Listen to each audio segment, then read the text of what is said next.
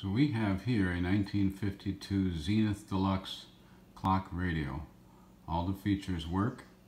Where I happen to live, I can only pick up 2 channels.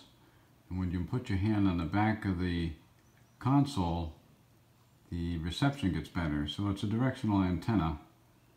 You would probably do very well with an outside AM antenna. But be that as it may, the clock keeps time. The alarm works. Right now it's set for 6. I'm going to let it turn the radio on at 6 o'clock. And then after 7 to 10 minutes with the radio on, that goes off and the buzzer buzzes if you don't turn it off by then. It's pretty cool. It's all restored.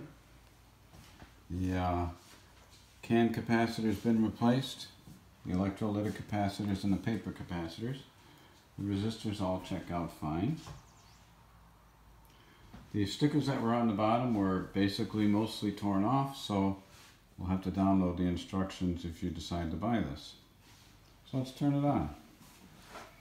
Like I said, I only pick up 2 channels. That's off. Right now it's on radio alarm. We got 15 minutes till it goes off, but we'll turn the radio on right here. This is your alarm. Push it in to turn it off, pull it out, and then to turn it on. Then you turn this to set the alarm. Right now it's set for, that center dial is set for 6. So it's an AM radio and it's tube, so it takes a moment for it to come up.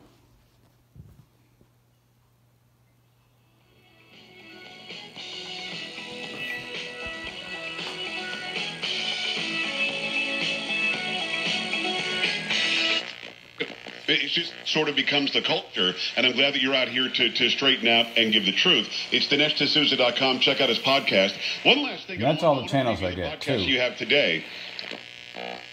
For you. Oh, 3, sorry. Hang out on the WYSL stations.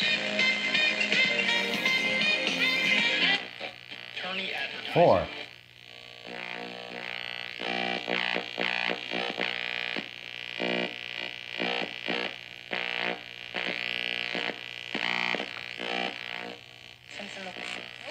Too big or too small. And is it 9 months requires exist.